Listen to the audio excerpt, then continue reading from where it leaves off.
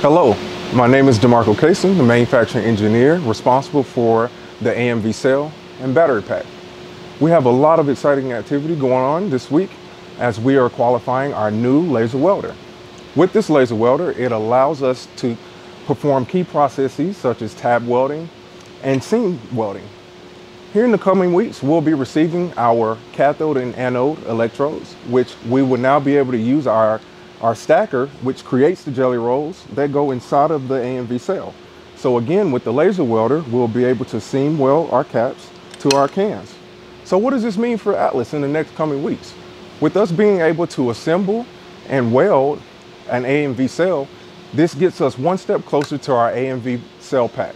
So stay tuned as we come with more updates. Thank you.